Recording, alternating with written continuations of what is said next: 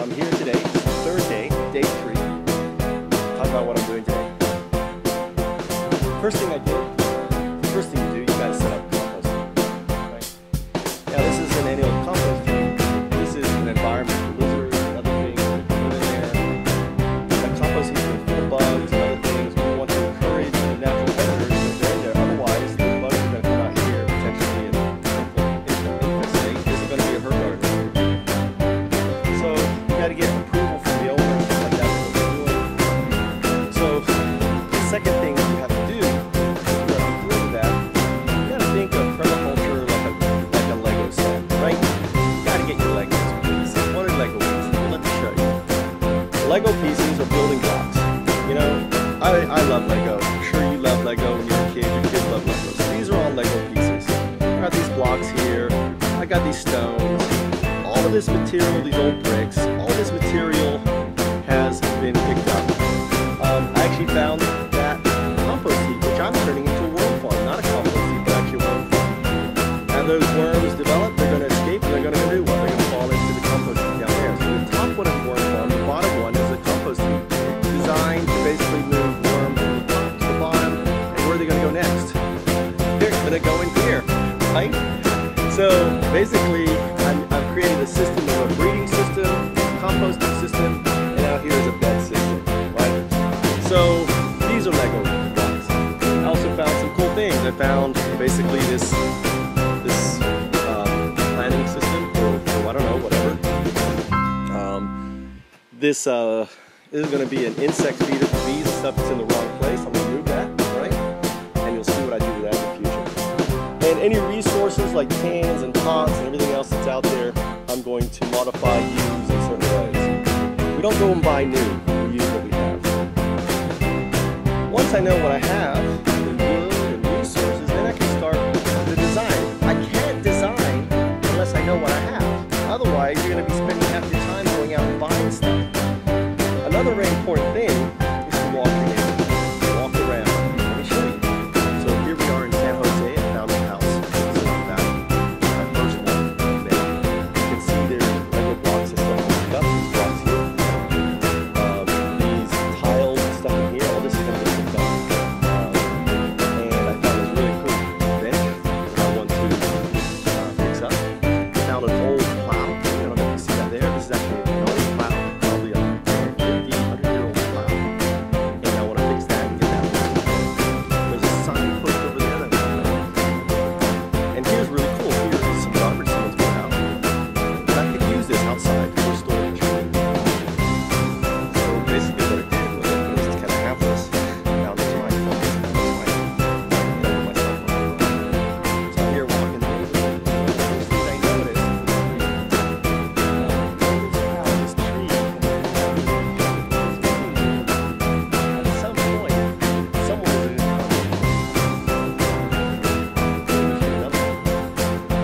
Here's another.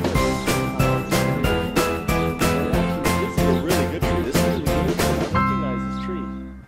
The way I know it's a lagoon, those trees are a lagoon, which means a nitrogen fixer is the pods, right? The types of pods on the tree.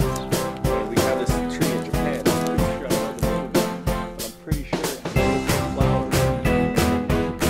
It's also damaged, which means at some point it's going to die.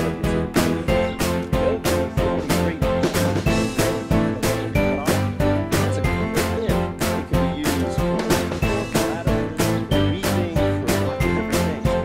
So this guy here, you know, he's going to hide. And so listen, if you put down these limbs, or if you don't need to cut them down, I'll cut them down because I don't want to do it. So, I don't know when they're going to do that, but when they do, it's going to stack on granite, from what I understand. Let's say you don't have any trees and you want ground cover. Well, look at this mound of free ground cover. Or you can throw this is brown for your compost heap that you can just throw in there, right? Just come by with a big bag and pick it up. I'm sure they'll appreciate you cleaning up the leaves for them, as I would appreciate getting these leaves I can put into the compost heap. The other important thing when you move into a new neighborhood is actually get to meet the neighbors. Find out what they're doing. Find out what works. Find out what doesn't. Because ultimately, like yesterday, I got a whole bunch of basil. That basil is starting to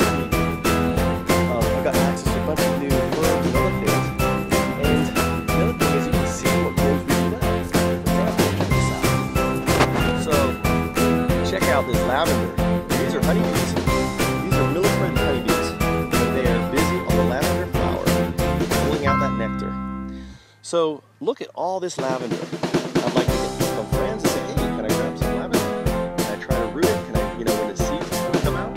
Because look at this. You can make soap, you can make shampoos, you can make all sorts of things. Lotions.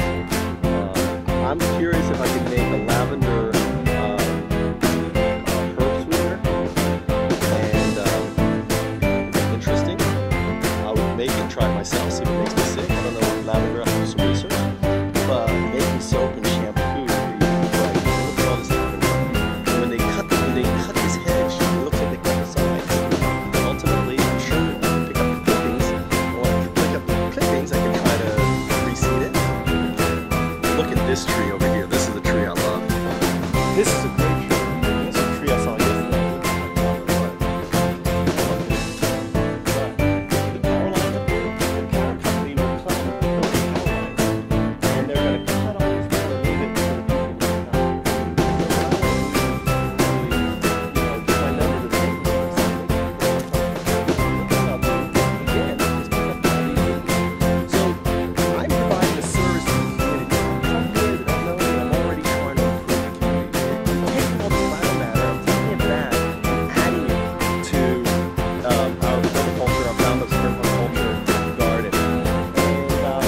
And that's what permaculture is all about. I see stuff like this, like a radish.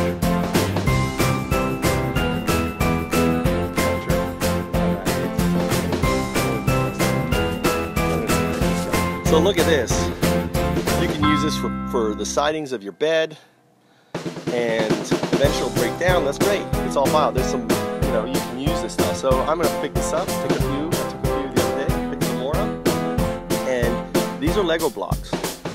So this is the second time I've walked, and actually I'm walked down here, so we're gonna explore the temple. There's a lot of really nice houses here. You can see people basically stack a bunch of old stuff. They just leave it as nice. It's the same thing. But once you have pulled together a bunch of Lego stuff, then you can start using it.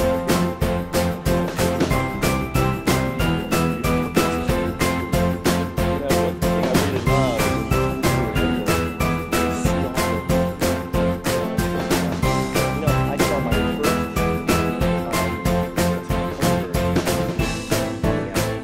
never seen honeybees. It's fine. It's right up there. This is really, really beautiful.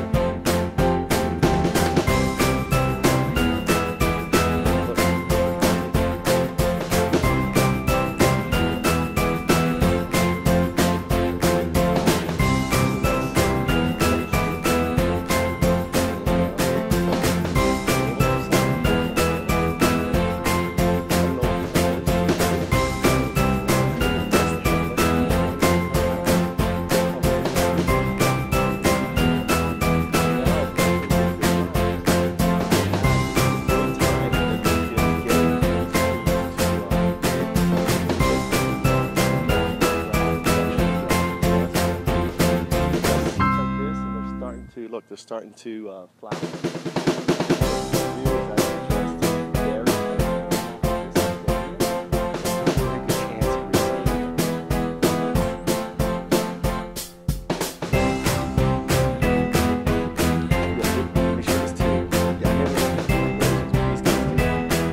So if you have roses, you should have cut it back and put it here. Sticks like this. I know this is right because I used to live in England. This guy's got a bunch of stones here, just sitting here. I don't know what he's going to do with those, if it's garbage or not. He's got an interesting little boulevard here that he's left. Interesting design for it. Yeah. These already been cut back, but these make a lot of great. This is crepe myrtle. Crepe myrtle is a great tree because it creates a lot of resources for everything.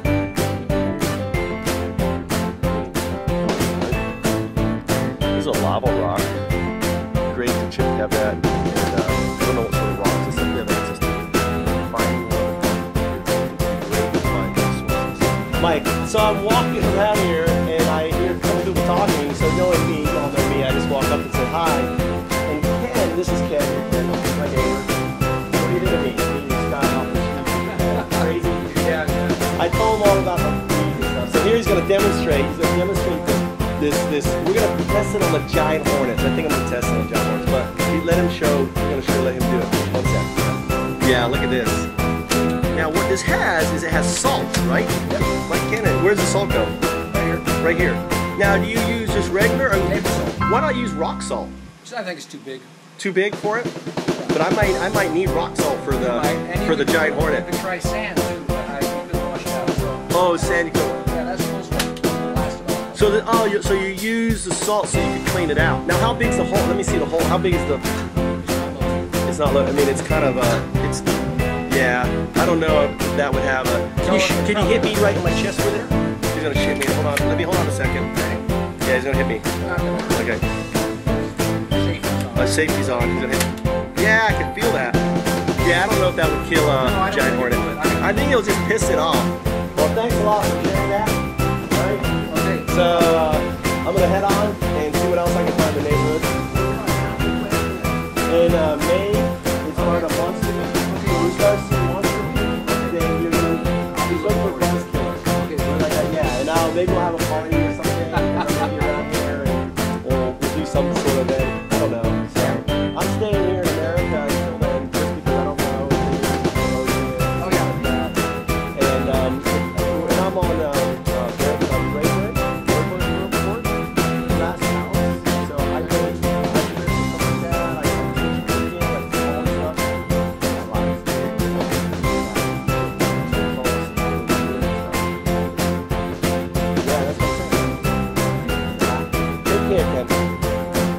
These guys here doing a new bed, and there's all this wood here, so I'm gonna get this wood, and this is great. I can use all this. So this is like Lego pieces.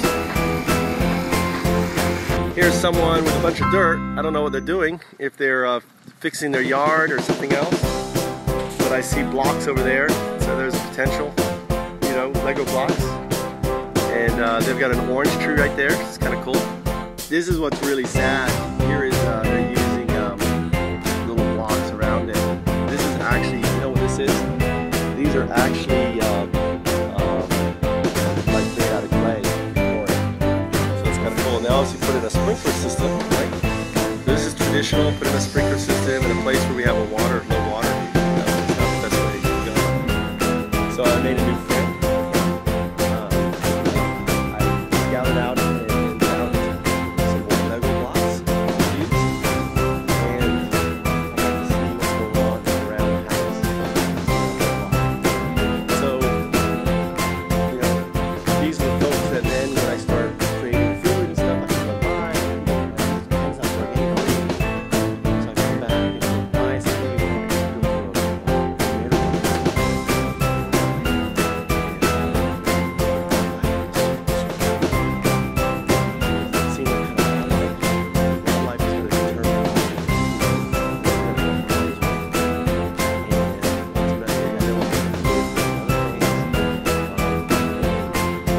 understanding what grows, what will eat, what's going to grow, and all these different things is just part of the adventure.